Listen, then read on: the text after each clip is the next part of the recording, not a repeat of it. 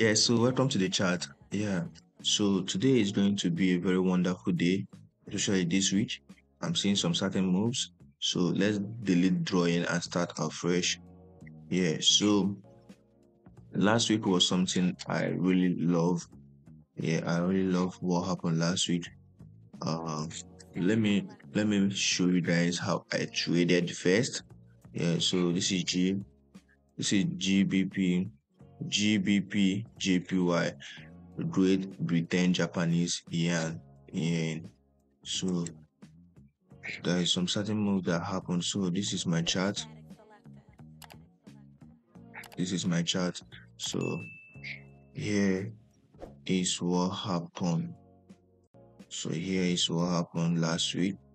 So last week I was looking for literally a buy opportunity here. Here about this short functionality that I did here. In as much as I lost money there, yeah, but I was looking for a buy opportunity and I lost money. And he bought, but I lost money. So here is the place that I did one of the mistakes that I always hate doing whenever I'm trading. So I was calling a trade. I called a trade on Wednesday, which is somewhere here, no, on Tuesday, that I'm going to be expecting this market to hit the psychology level. You can see there is a buzz here. So I was expecting the market to hit this psychology level before it will start moving. But I didn't know that this support zone was so big and so mighty.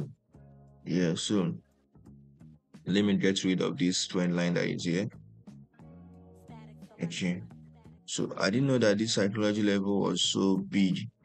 This support zone was so strong that the market can never ever break it to come down to that psychology level. So I was looking for a a buy opportunity from here. From here now, this is where I do this red boss. I was expecting that this market is going to be rallying up as it did, but due to I had that strong bias, I had strong belief that the market is going to come back here before I would get in. I didn't change my mind.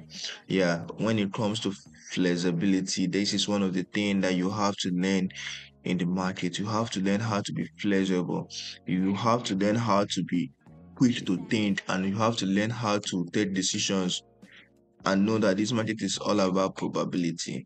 Yeah, so this market moved from here to this zone before it did this retracement. So this retracement was what I was expecting that it's going to do here.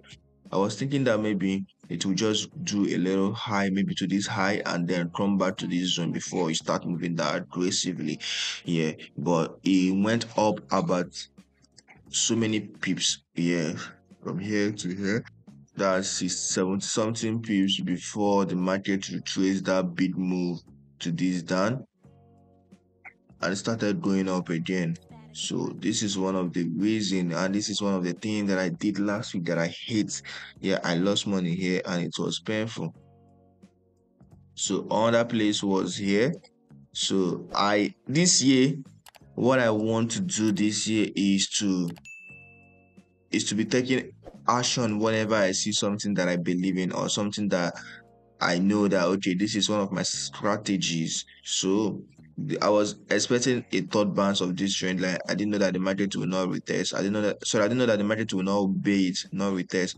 So you can see a first bounce, second bounce. So this is a third bounce. Yeah, I lost money there. I was expecting the market to literally come down, maybe retrace from that place once it hit this trend line. So once I saw that move, once I saw that move, I started trying to sell from that zone, but it didn't work.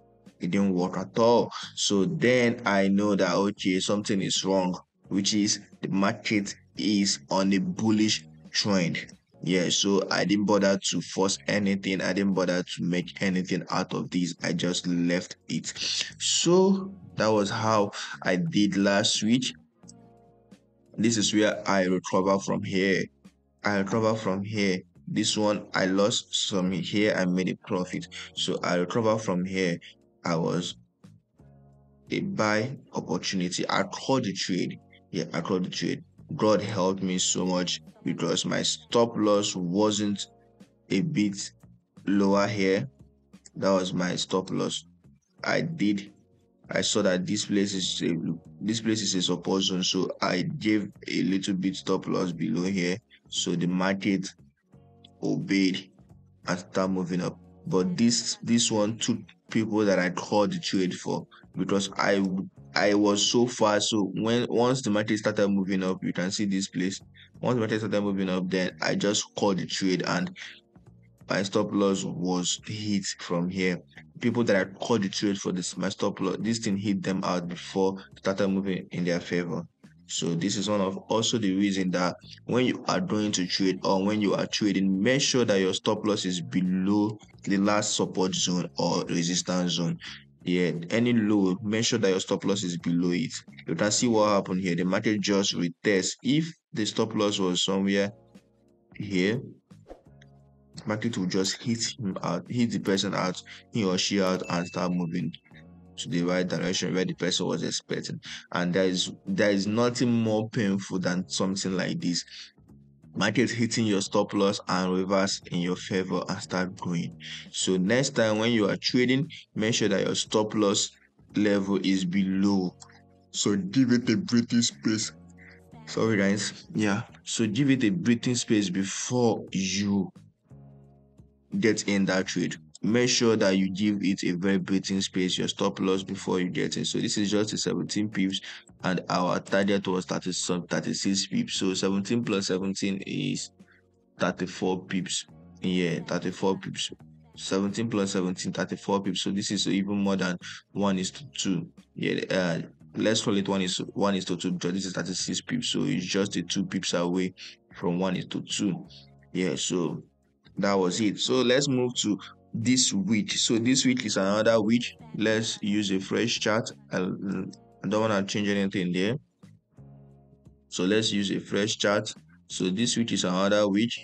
So remember what I do whenever I come to the market. Let's go to 4 hours. I map out my high and low of the week. So how to get your high and low of the week is simple. As you are here, the first thing that you will do is going over to 4 hours. Once you open the 4 hours, you go to settings, which is where I click chart settings up here. If you're using trading view, it's very easy. Then you toggle on the session breaks. Once you toggle on the session breaks, then you select the two candle that showed up. So this is the first one, and this is the second one. So right now I don't really know if this candle is going to close this way or is going to go above this high, which is this low here, which is the first candle, and this place high. Because of this video, I'm going to leave it this way. So let's change it to no, I'm not using this guy. Get rid of them. So I'm using this horizontal rail for this video. Not for this video, that's what I use. I don't use horizontal line, I use horizontal rail to set my high and low of the week. So this is it. Yeah, so let me take it up here to be the same zone with this one. Yeah, so this is the high and low of the week. So what I do with this high and low of the week, okay, let me remove the session breaks. Yeah, let me off them.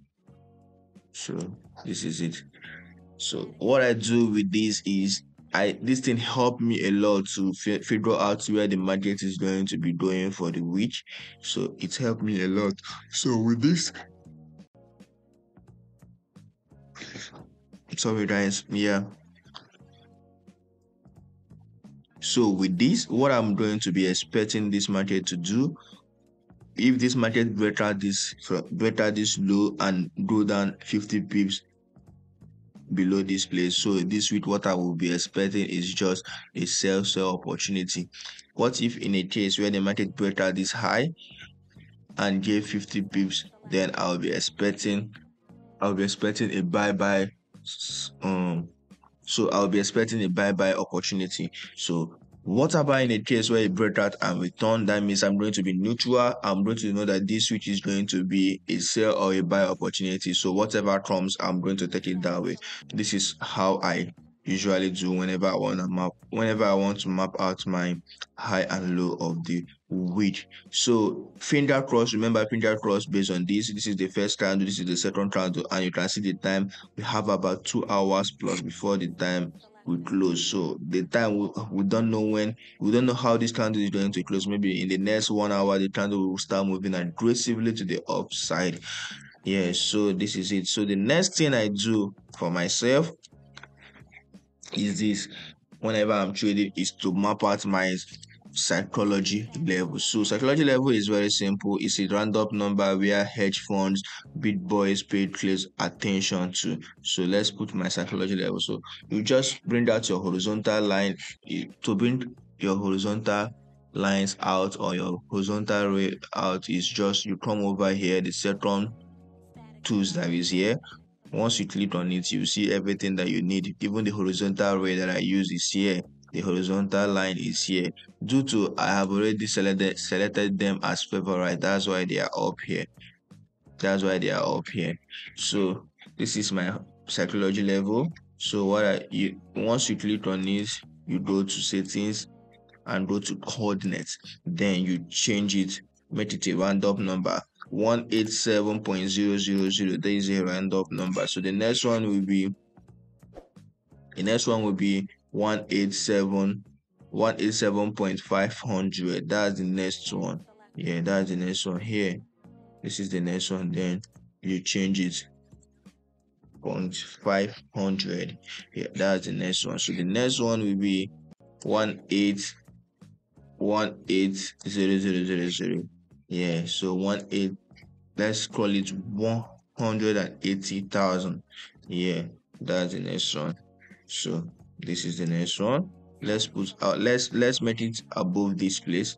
So the next one is 188.500. So that's the next one. So let's put it 18. Yeah, so this is the next one. So let's put another one. Another one will be 189,000. That's the next one. 189,000. So this is how you can set your psychology level on GJ. Yeah, very simple. Very simple. I think maybe this week on Wednesday I'll just break it down, how to set psychology level on GJ, on GU, and maybe one other pair for the case of that video. So this is it. So psychology levels are random number where banks, hedge funds, and all the big people in this trading environment pay close attention to. So you can use psychology level as a support and resistance zone, or you can just map out your support and resistance zone. So here you can see that this market is already on resistance zone, where people call it a supply zone. Yeah, people call it a supply zone because you can see that this market is finding it difficult to break out this place, this previous high that it has already created. It is finding it difficult to break out from that place. Yeah, so this is psychology level. So what you do is, if after mapping it out, just make sure that you use your ruler tool to measure it. Yeah, you can see this is 50 pips. This is 50 pips. From here to here is 50 pips. If it's above 50 pips, you are wrong. If it's below 50 pips, you are also wrong. So this is very simple how to map out your psychology level. So what is the next thing? The next thing is your trend line. So trend line is very simple. This, you can use this tool. If you go over to that second tools box, which is here, the second one, you can just see the trend line. The trend line is the first one. You can also make it favorite as this. You click on this star that is here. Look at this one. If you click on it, you can see now it has added as a favorite tools, but I don't use this really. I don't like it. So very simple. So your trend line is this. Some people will ask, what is trend line? What is the reason of trend line? So trend line tools or trend line is very simple. Why people use trend line is just like also a way of mapping out your key levels, mapping out where the market is bouncing. Remember, as a trend trader, trend line is just a tool that we use to know where the market is heading to. That is like, the market moves like a wave. It moves in aggressive retest, aggressive retest, or you call it correctional. So the market moves aggressive and correct, aggressive and correct. So trend line 2 is what we use as a trend trader to know where the correction will end. So from here you can see how the market move. It didn't hit here, but it came back to hit this place and corrected to this upside. So let's find a place that is very good for this video, so that you guys will understand very well. Here, this zone is very okay. So you can see the first touch, the second touch, the third touch. So in trend line strategy, we always have first touch, second touch, and third touch. If the market or the trend is so aggressive and this, then it will do the fourth touch. But if it's not aggressive that much, the fourth touch, whenever the market is coming back to make a fourth touch, be very, very careful, because most time it will break it. And that's, in this case, that's what happened. You can see a first touch from here. You can see a second touch from here. You can see a third touch. So with that, let's go to another one. So you can see this one and this one, and there is another one which is a downward trend line. When the market is going towards the downward here. So here you can see here, so here you can see this is a trend line 2. You can see a first touch, second touch, the market come down and go back here to make the second touch, sorry, the third touch. What happened? The market hit the third touch and start dropping and come back again, which is trying to make the fourth touch. What happened again? The market now break to the fourth touch.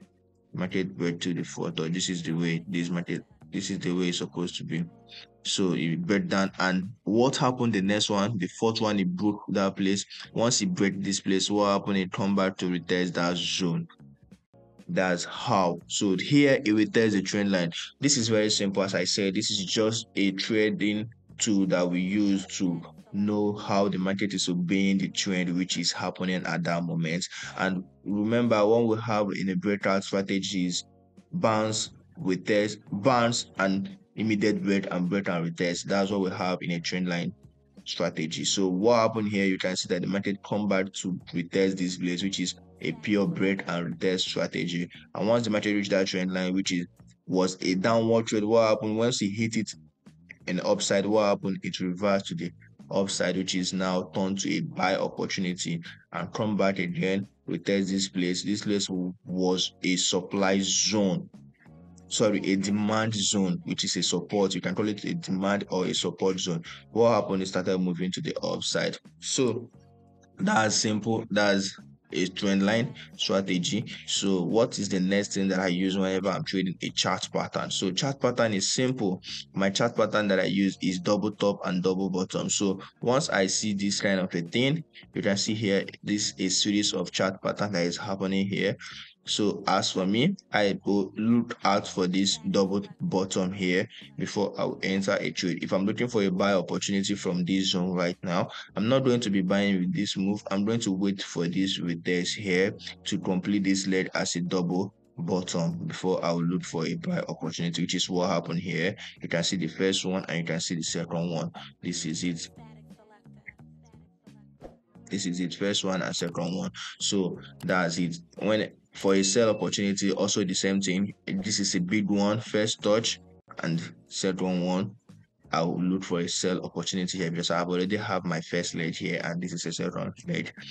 Yeah, so the next thing that I use to enter is psychology level, trend line, chart pattern, and high and low of the week. So remember, as I said when I draw this high and low of the week, is this the high and low of the week is what shows me a directional move in this market. So once this market reaches this zone by Tuesday, which is tomorrow morning, I'm going to be looking for a sell opportunity. If you break down from here, If you break up, I'm going to looking for a buy opportunity. So this is just a simple way how I trade. Yeah. So this week, what I will be doing this week is very simple. This market is on a resistance zone. So I'm going to be following a popular demand. So which is, and that is one of the reason, that's one of the things that move the market, popular demand. Yeah, here is a supply zone and a resistance zone, depending on what you want to call it. If this market breaks out this zone from here, then I'll be looking for a sell opportunity, and which is a correction now which is going to be a correction that will happen here. A little bit correction maybe to this zone, which is here, to somewhere here, a correction now to here before it starts here. So if this market come back here to make a low, which is, you see a low, a high, a low, then a breakout, then it have to do a low to retest this zone that it just break out from last week here. So once it retest that zone, then it's going to break out this high. So you see, 1, 2, 3, it's going to do the fourth low. Remember, the market moves like a wave, high, higher, sorry, low, high, low, high is going to create another low to greater that high. Then you know that the buys or the bullish trend is still active. But now that it's making this twist of this move, if you come back here to create a low and come back here to create an equal high, which is equal with this one, that means be very, very careful and know that this market is going to maybe have a change of trend from here. So that's all and what I'm expecting this week. Peace out.